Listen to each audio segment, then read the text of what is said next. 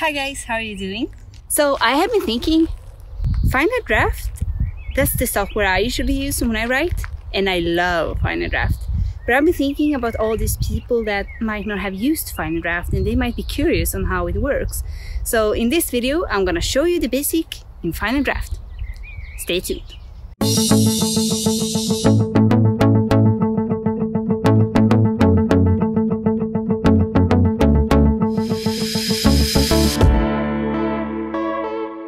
Hi guys, my name is Maria and I'm one of the creators behind Another Character.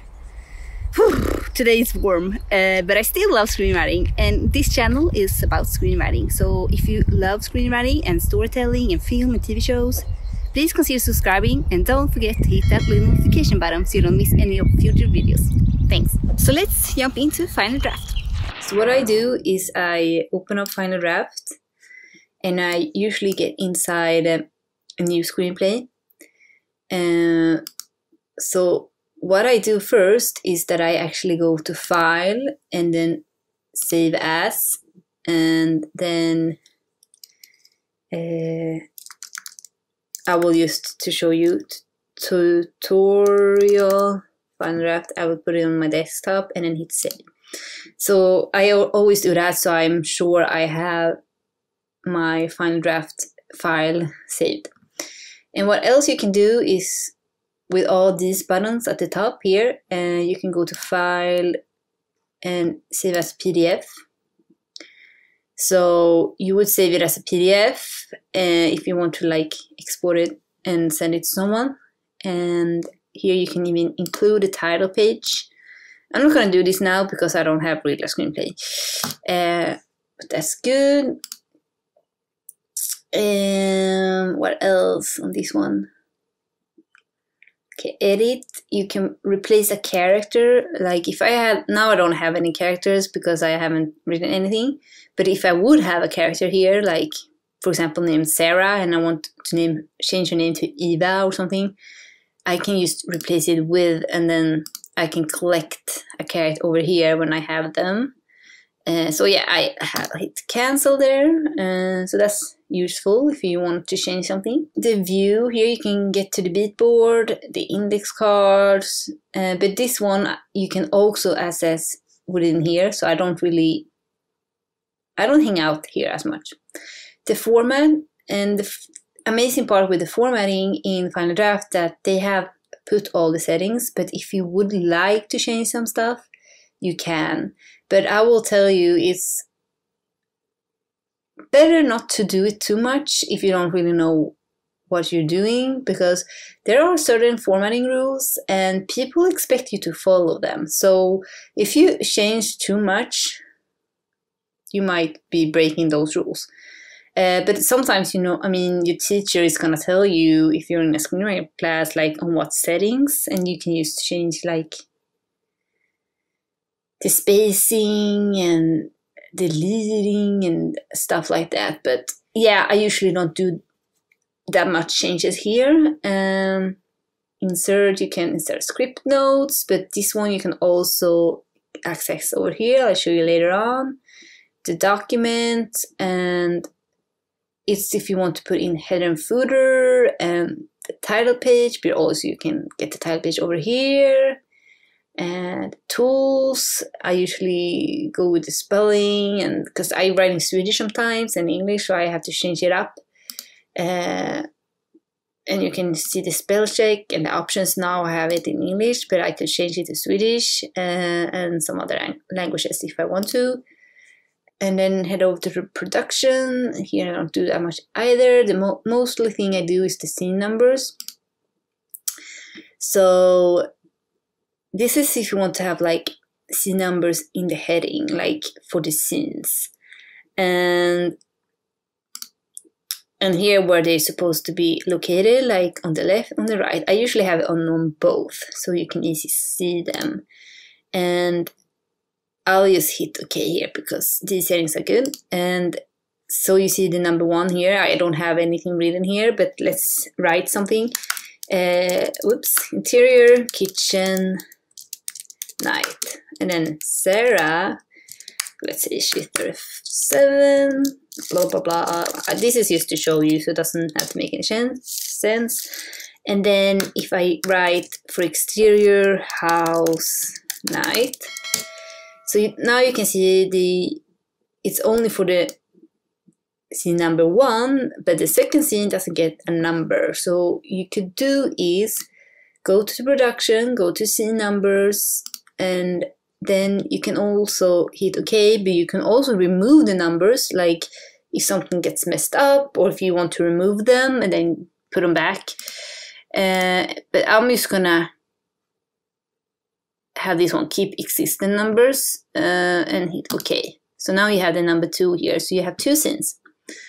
And that's great, but I mean, if you're gonna send the screenplay to someone like a producer, I wouldn't have these numbers because I've heard you're not supposed to, but I personally like it because I think it's easier, like if someone has feedback and they can just tell me like scene number 10 and they can say something about it. But so I usually do that for feedback reasons, but if I will like send it into a contest or to like someone high up, like producer, maybe I wouldn't have it. So yeah, but I usually think it's easier for myself when I'm working to actually know the number. If you want to learn more about the revision mode, we actually did a video on just the revision mode and you can watch it over here. The window, I don't really use help here if you want to get in touch with final draft and see the user guide, sample scripts, give them some feedback and get support. But I hang out down here more. So what you have is, here's the views, like you want to go to the beat board, which is amazing. Here you can do like a outline, new beat, and then let's just say, I usually use it like this, interior kitchen. So you have like a scene here, and then you like, okay, so here's the story map. So these are actually the pages, and I'll put it over here. So you see that it got a little white one over there. That's amazing. I'll actually zoom in a bit because now you can see it better. So it says the page goal number 36 because it's on 36.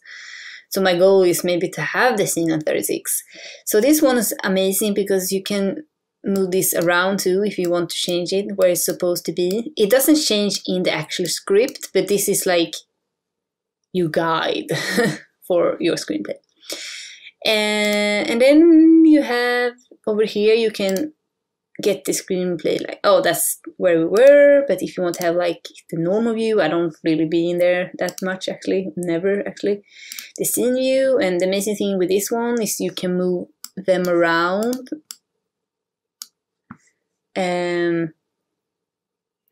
Let's say you want this scene to be before the other one, you can move it on top. And what happens in the script, see, now they changed, but now also the number is wrong. So that's maybe when you want to remove them and redo it. But it's amazing. And then you have the index card over here, and then you can have index card summary if you want to like write something in them to like move it around too.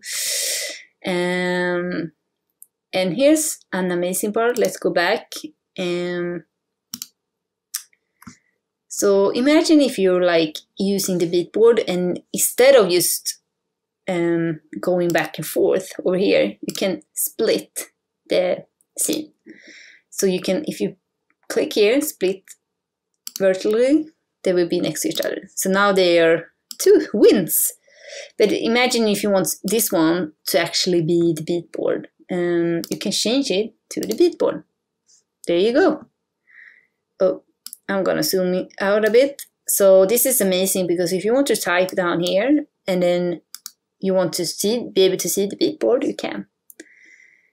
And you can even split it horizontally. So yeah, that's the amazing part. Okay, here you have collaboration. If you want to like invite someone to your screenplay, then they have to have Final Draft 2, I assume. I haven't really tried this one yet, but it's supposed to be very helpful. Then you need to like host. I would maybe invite Michelle, and she could, by going to her Final Draft, she can just use her name and then the ID. So you can actually see the same screenplay at the same time. That's good if you're really collaborating and can't be at the same place. What else? Title page. So here you can just go ahead and change it to hello, written by, and do whatever you want. You can add a image, but yeah, cross that out. And here's the general, if you want a character or parenthetical, dialogue, transition, action, stuff like that. Here you can also insert an image, and here's the show hide story map. Then you will not see the map. Hide ruler, then you won't see them either. But I like the story map to have it as a guide. And navigator, and here's if you want to go to the scenes, and you can, if you hit this little pin, you can be able to have it there even if you go over here and do some stuff, because otherwise it may disappear. But yeah, and then you have like script note.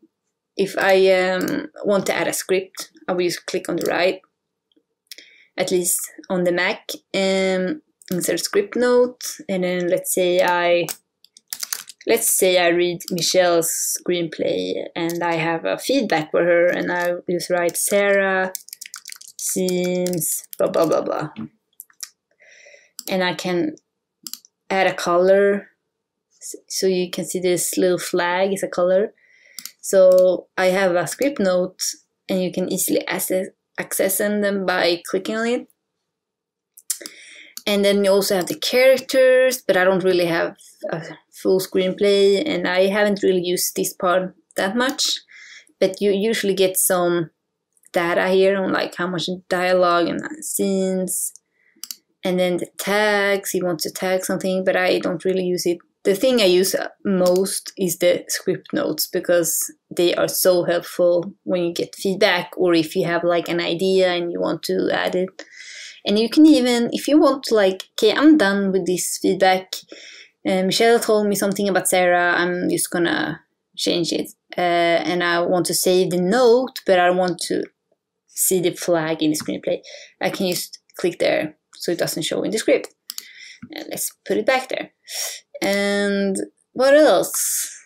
I think that's pretty much it. The thing I love with Final Draft is that it's so easy to use, and you already have all the settings there, so you can pretty much just open it up and keep on writing, and you don't have to worry about all the formatting rules.